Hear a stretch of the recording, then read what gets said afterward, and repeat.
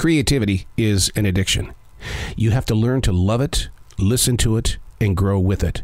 It will keep you awake every night. It will. You know, a lot of people are taking melatonin. Oh, I got the anxiety. Oh, well, you know what? I'll bet you it's the creative monster trying to get a voice heard on this planet that we're currently living on. Unplugged because we will always say yes to creativity. Totally uncut because we all make mistakes.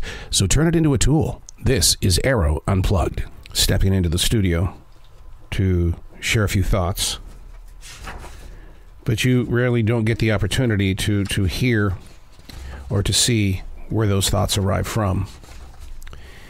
And I think that I wish a lot more writers did do that. They share the experience, because so many people elect that I'm not going to write because I just don't have the time, or I don't have the energy or the dedication, loyalty, determination to put words on a page. And yet we will talk openly on social media, but then forget it just as fast as it came from our fingertips. And so when you put it in paper form, you can go back. And the strangest thing about it is I was just talking with Skyland Brooks, who writes music. He's in this new movie called Outsiders.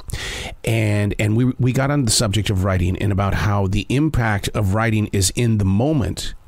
But the thing is, though, is that it has a new interpretation on a different day, but it still carries the energy with it.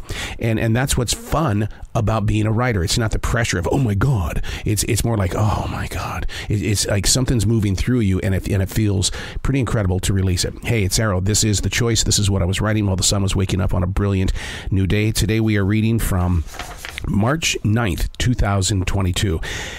I sit here waiting for a dream. It used to be you and me, till you kept stealing. Those are lyrics from a song that I wrote in 1986, and then we recorded it.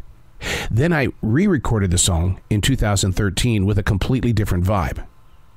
I think if we were to remix it even today in 2022, it would carry a third message. Let me say it again. I sit here waiting for a dream. It used to be you and me, till you kept stealing.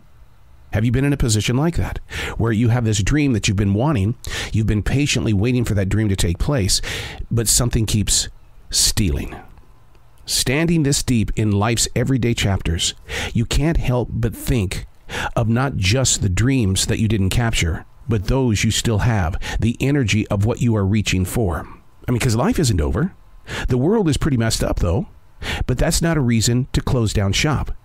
In 1986, the song represented the emotions of a 24-year-old who was dealing with abortion. I'll read it again. I sit here waiting for a dream. It used to be you and me, till you kept stealing. That's what he was writing when he was 24 years old. At the age of 41, when he stepped back into that studio, he was speaking of his career, not the abortion. You see how words on a page can have a new interpretation? I sit here waiting for a dream. It used to be you and me, till you kept stealing. His career kept stealing, and that's why the song was re-recorded. And I'm amazed at how just leaving a thought behind creates that interpretation on a different day.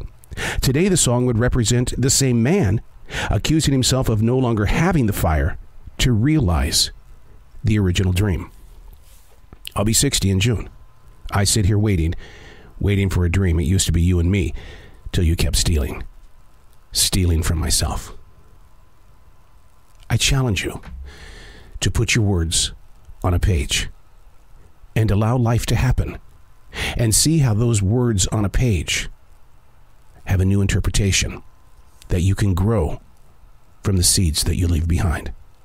I'm Arroe, and that's what I was writing while the sun was waking up on a brilliant new day.